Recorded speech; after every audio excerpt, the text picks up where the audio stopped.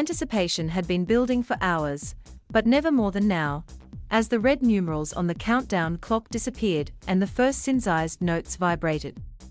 An image of an eagle in a fireball hovered above the stage. A neon red tunnel appeared, and 8 towers of flames rose to the sky. Leaping from darkness into the glow, rapper Travis Scott emerged, the instant for which tens of thousands gathered before him had waited.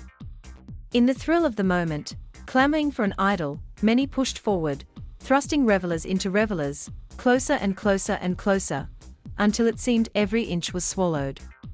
Then, fighting the compression or seeking escape, people pushed from the front to the back, and new ripples came with it. What followed last Friday in Houston is clouded by unanswered questions and strikingly different experiences based on where someone stood, which swells of movement reached them, and how they handled the crush. But in the 70 minutes the headliner was on stage in a show that left 9 dead, one thing was certain: nearly everyone felt the waves of humanity, born of excitement, but soaked with risk, as they spread. "You became an organism," said 26-year-old Steven Gutierrez of Ellenville, New York, who is 6'2" and 391 pounds, but nonetheless found himself struck by the power of the pushes that sent him drifting from his spot. "We're all one. You're moving with the crowd. The crowd's like water. It's like an ocean." The enthusiasm of some 50,000 spectators at the sold-out Astroworld festival was evident from the time gates opened 7 hours earlier, when some of the earliest arrivals rushed through entrances with such force that metal detectors were toppled as security guards and police on horseback struggled to keep up. Though the concert grounds hosted numerous acts, Scott, a Houston-born musician who founded the festival in 2018 on the heels of his chart-topping album, Astroworld, was undoubtedly the top draw. Some fans made a beeline for the stage built solely for the headliner, staking out positions they would hold for hours under the manufactured peaks of Utopia Mountain. As afternoon turned to evening and the countdown clock appeared around 8:30 p.m., the crowd grew denser and denser, attendees said, and the first waves of motion began to ripple. With 5 minutes left and latecomers pushing in, it tightened more. In the final 30 seconds on the clock, the craggy peaks of the stage's mountain turned to a volcano, and when the moment came, the crowd chanted, 10, 9, 8, 7, 6. Scott appeared. The pushes grew stronger.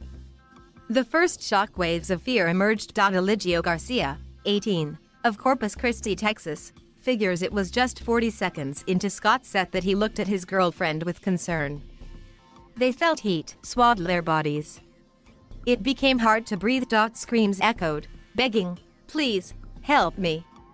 Behind him, people were falling. It looked to him like a human whirlpool. They felt the push, and his left arm slipped away from her. In an instant, both found themselves tangled on the ground in a pile of bodies. They managed to get up, and Garcia said they screamed to nearby production staff for help, but got no response. Every way out seemed impossible, but they eventually made their way to safety. "We gotta get out of here," he told his girlfriend. "We can't fall back into this pit." Travis Scott's fans are dubbed reggers and are expected to be in constant motion at his show. The rapper, who dreamed of being a wrestler as a child and has said he wants his shows to resemble WWF matches, cheers chaos from the stage and stirs up frantic energy. He even has a gold necklace mimicking a street sign, a jewel-encrusted red circle with a person standing still, a diagonal red slash through the body. The message is clear: no bystanders at concerts. Reggers only. And so the show continued, Scott headbanging and shrieking, running through a quick succession of hits. Some experienced concertgoers in the crowd grabbed whistles around their necks or shouted "Open it up" to trigger those around them to form mosh pits, circles that were the only voids in the jam-packed horde.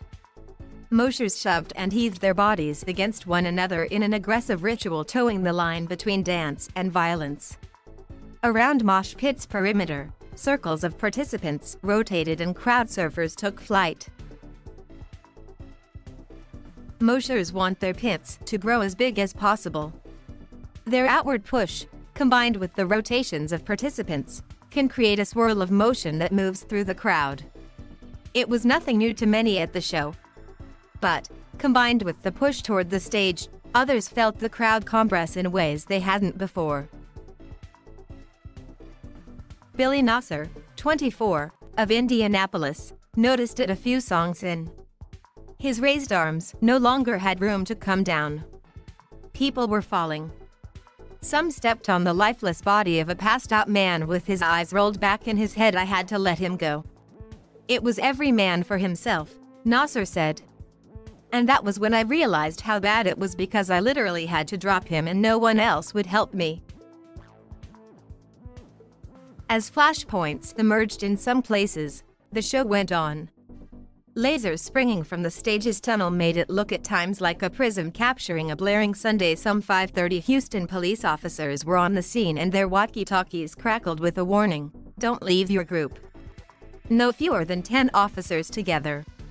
Danger looms.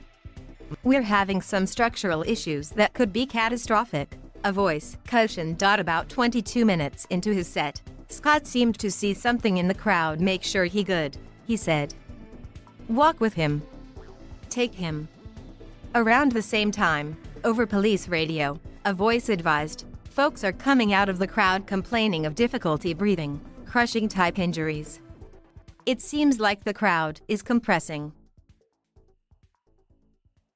The mass of people continued to tighten in spots, but escape paths remained. Kevin Perez, a 19-year-old from Davenport, Florida, saw a mosh pit collapse behind him and realized he no longer was controlling his own movement. His forearms felt bound to his chest, his hands clenched in fists near his neck. He tipped his chin toward the sky for shallow breaths. "It went from like excited to scared," he said.